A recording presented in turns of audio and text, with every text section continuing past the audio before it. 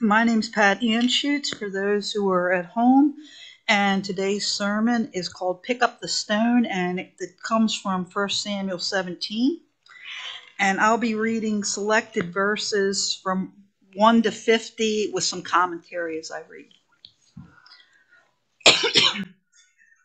Now the Philistines gathered their forces for war and assembled at Soko in Judah. Saul and the Israelites assembled and camped in the valley of Elah and drew up their battle line to meet the Philistines.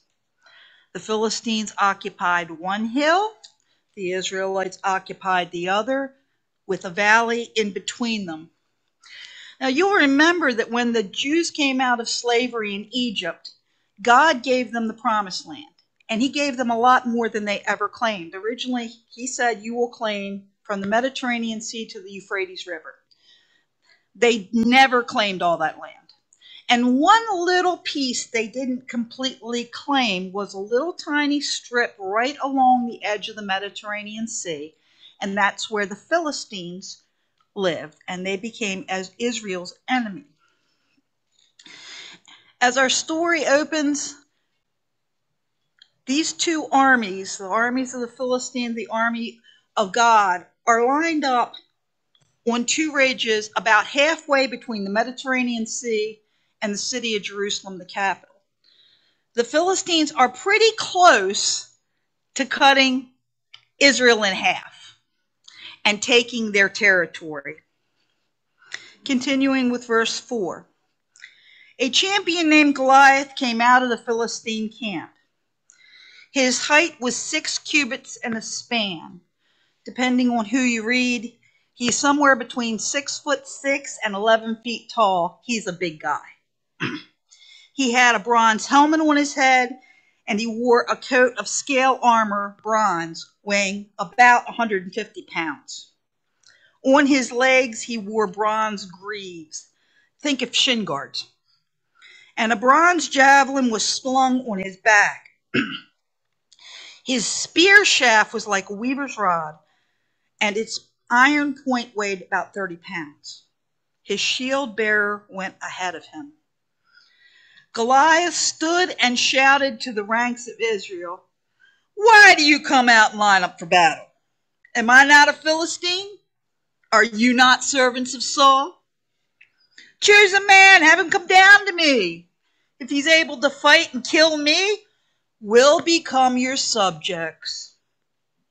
Yeah, but if I overcome him, you'll be our subjects and serve us." No one took Goliath up on the offer.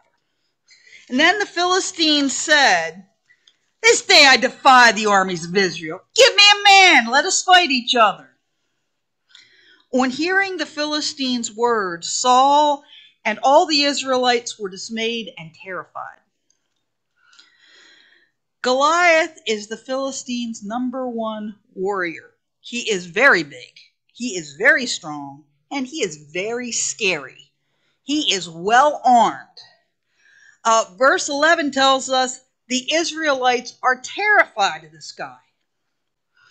And when we go on to verse 24, we're told not only are they afraid of Goliath, when they see him come out, they run and hide. Goliath says, "Come on, fight with me. Who's man enough? You're a bunch of sissies." Not only is Goliath humiliating every man in the army itself, he's implying that Israel's God is not up to the job of fighting against him.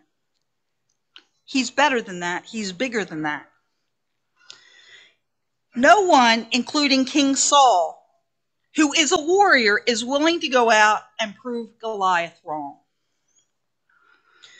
For 40 days, the Philistines came forward every morning and every evening, and Goliath took his stand. So these two armies have been on these two ridges facing each other every day, morning and evening. They line up for battle for a month and 10 days. They just stand there and look at each other. If the Philistines are so strong and so tough, why don't they just attack King Saul's army and wipe them out? probably because they can't and they know it. All this bravado with Goliath, all this, daring the Israelites to come, it's all psychological warfare. By sending out Goliath, who is big and scary and strong, they can frighten the whole army of Israel into not attacking them. And maybe if they do it long enough, the army of Israel will wear out and they'll just go home, and the Philistines will be able to take the land. Verse 12. Now David was the son of Jesse, who was from Bethlehem in Judah. Jesse's 3 oldest sons had followed Saul to the war. David was the youngest, and he went back and forth from Saul to tend his father's sheep at Bethlehem. Now Jesse said to his son David, "Take this roasted grain and these 10 loaves of bread for your brothers and hurry to their camp." Early in the morning, David left the flock in the care of a shepherd. He loaded up and he set out, just as Jesse directed. He reached the camp as the army was going out into battle positions, shouting the war cry. Israel and the Philistines were drawing up their lines facing each other. David left his things with the keeper of the supplies, ran to the battle lines, and asked how his brothers were. As he was talking with them, Goliath, the Philistine champion, stepped out from his lines and shouted his usual defiance. And David heard it. Whenever the Israelites saw that man, they all fled from him in great fear. Here David, who's probably about 17 years old, enters the camp. He isn't a soldier, he isn't a warrior. He's just the messenger boy between home and his brother's soldiers. But he hears what Goliath says, and it ticks him off. We pick up the story in 1 Samuel 26. David asked the men standing near him, "What will be done for the man who kills this Philistine and removes disgrace from Israel? Who is this uncircumcised Philistine that he should defy the armies of the living God?" When David's oldest brother heard him speaking with the men, he burned with anger against David. "Why have you come down here? And with whom did you leave those few sheep out in the wilderness? I know how conceited you are and how wicked your heart is. You came down only to watch the battle." But what David said was overheard and reported to Saul, and Saul sent for him. David said to Saul, "Let no one lose heart on account of this Philistine. Your servant will go and fight him." Saul replied, "You're not able to go out against this Philistine and fight. You are only a youth, and he has been a warrior since his youth." So here we have David, the messenger boy. He's willing to go out and do what the soldiers in the army are not willing to do. He's going to go out there and shut Goliath up. While he does ask about the rewards the king might be offering, it seems like his main motivation is how these unbelievers in their scrawny army could insult Israel and Almighty God. When he shows interest in going out and doing this job that should be done, he comes up against opposition from people in his own camp. First, his brother calls him a selfish brat. "The only reason you came down here is to see blood and guts and gore." King Saul tries to stop him. Essentially, he tells David, "Boy, I appreciate your heart, but it's impossible. You can't do it. You'll lose, and when you lose, the rest of us are going to lose."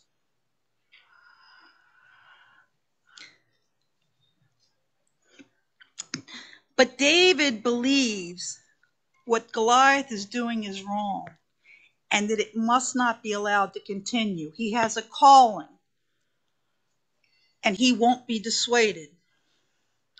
In verse 34, we see how David responded.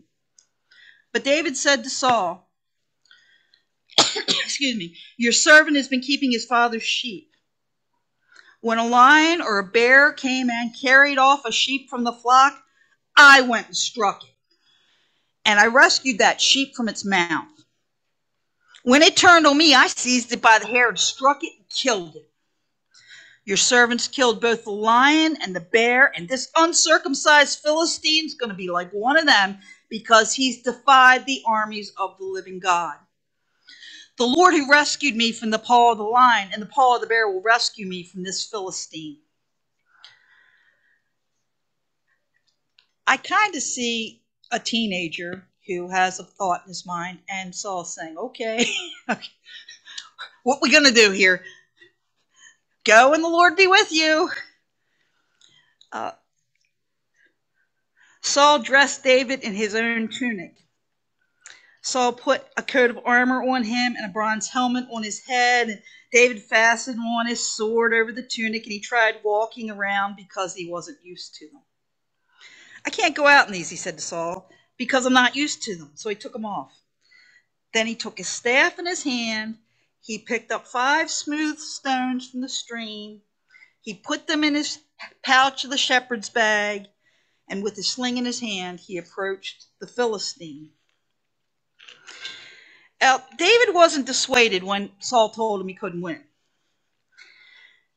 He has been training for this fight his entire life. He says, being a shepherd is good enough. I know how to do this. God's been setting me up for this my whole life.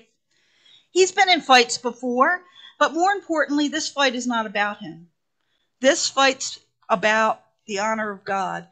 And David's been in God's training center his whole life too. This is about a heathen enemy army insulting Almighty God. It's about the enemy trying to take over Israel's territory and making the army of the living God a laughingstock. Maybe when David heard Goliath calling out a man, cursing Israel, he was shocked. How can these people not know who our God is? Did they miss Sunday school? How can they not remember that God cared so much for the people of Israel? He took us from being slaves in Egypt and took us out. He separated the Red Sea so we could go through on dry land, and then he drowned the entire Egyptian army to protect us. Don't these people remember? God loved us so much. He took care of us in the desert for 40 years by sending us food and water every day. He wanted us to have this land. This is our turf. He dried up the Jordan River so we could walk into it. He made the walls of Jericho fall flat. I mean, look at who our God is, and look at who this guy is. How can you stand here and allow this? King Saul is not a terrible guy. He sees the fire in this teenage boy, and he wants to protect him. So Saul, who's a pretty big guy in his own right, puts his armor on David, and you can see this teenager who's not filled out yet wearing this big man's armor and probably swimming in it. So David takes that off, and he suits up in the protective gear of a shepherd, the gear he's worn his whole life. He's got his clothes, he's got his staff, he's got his slingshot, he's got his pouch, and he picks up 5 stones. 5 stones are the ammunition for the weapon he's been training with his whole life. Resuming the story at verse 41. Meanwhile, the Philistine with his shield bearer in front of him kept coming closer to David. He looked David over and saw that he was little more than a boy. And he despised him. You can imagine, big guy, strong guy, tough guy. Bring a warrior out to me. Bring a man out to me. And they send a kid. And the kid is armed with a stick, a staff. Goliath said to David, "Am I a dog? You come at me with sticks?" And the Philistine cursed David by all his gods. "Come here. I'll give your flesh to the birds and the animals to eat." Now maybe he figured he could bluff David. He could scare him. And David go hightailing it back to the camp and hide like everybody else.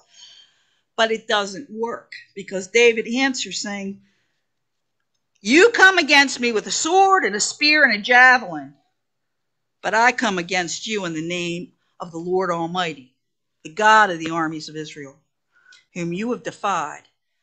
This day the Lord will deliver you into my hand, and I'll strike you down and I'll cut your head off. This very day I will give the carcasses of the Philistine army to the birds and the wild animals. And the whole world will know that there is a God in Israel. All those gathered here will know it's not by sword, it's not by spear that the Lord saves, for the battle is the Lord's, and he will give you all into my hands. I imagine Goliath, that's bad enough. Goliath may have been, he might have been toying with the boy before, but now he's ticked. Because he's not only being challenged, his gods are being challenged. You got a God big enough to take me on? Yeah, right. As the Philistine moved closer to attack him, David ran quickly into the battle line to meet him. Reaching into his bag, he picked up a stone, he slung it, and he struck the Philistine in the forehead. The stone sunk into his forehead, and Goliath fell face down on the ground. So David triumphed over the Philistine with a sling and a stone. Without a sword in his hand, he struck down the Philistine and he killed him. David picked up the stone, he put it in his sling, he throws it, the stone hits Goliath in the forehead and kills him instantly. Now I'm going to do just a little bit of science here. This bone in your head is the hardest bone in your entire body. God knew we would fall forward and hit this a lot, and he planned well for it. If you want to crack this bone, it takes about 2,000 pounds of pressure, a ton, just to crack it. And I imagine if you want to go all the way through it to hit brain, it's going to be a lot more. I would suggest that David didn't kill Goliath. All David did was pick up the stone and throw it. God provided the force that was needed to take the enemy down. The battle was never David's, it was the Lord's. Like the army of Israel, we have an enemy. Our enemy has an army, and he fights against us. Jesus told us that this enemy, the devil, comes only to steal, kill, and destroy. He has nothing good for us, and he wants to take over our culture. He wants to make inroads into our churches, and he wants to derail our Christian walk. He will advance and take as much land as we'll give up to him, because God has given us the land. Like the Philistine army, the devil knows that he and his fiends are no match for those who serve Almighty God. He knows he's beaten. And to counter that, he uses psychological warfare to make God's people think they cannot win. He uses others to humiliate us and our churches and to belittle our God. They tell us, God's weak. You're so stupid to believe in fairy tales. You're ignorant and uninformed. All the people in the church are just a bunch of hypocrites anyway. And so on and so on. And if we listen to that, we're going to drop out of the battle. Rather than being intimidated, we can't listen to that because it's not true anyway. We need to see this as the trick of an enemy who can't win against us. We need to be motivated, angry if you will, to stand against lies. We need to always be amazed with how big our God is, how great our Father's love is that he would save us through Jesus Christ. Raised him from the dead. We need to remember all the times God's protected us, all the times God has fought for us, and we need to revel in that. This is our God, and he's called us out of darkness into his light. Even as we decide to take on this fight, there are going to be those in our own camp who are going to come out against us and try to dissuade us. Like David's brother, they may accuse us of having impure motives. Others, like King Saul, may believe that we're setting ourselves up for a failure and try to protect us by talking us out of it, or by encumbering us with things that are with gear that will only slow us down in the fight. Like David, we need to be confident that God has already trained us up to this point for the fight that's before us. God's not shocked. Oh my goodness, there's Goliath. Oh my goodness, there's Satan trying to harm our Christian walk, harm our churches. He's been training us our whole life to be in the fight. David was a shepherd. He went out before his enemy with a slingshot. And he said, "This Philistine will be like a lion who attacks my sheep." Now, perhaps for me as a teacher, that means I need to go into this fight saying, this enemy will be as to me as an uneducated 8th grader, and he will be educated. How has your life experience prepared you to fight the devil? What will you say to yourself to psych yourself up for the fight? Finally, the battle we fight against the devil isn't our fight. When Jesus rose from the dead, he smashed all the devil's plans. The battle's been won. The fight still goes on. As David said, it's not by spear or sword that the Lord saves, for the battle is the Lord's. The Lord God Almighty is the one who's actually going to do the fighting. And he's going to do the winning. Like David, all we have to do is pick up the stone and get in the fight.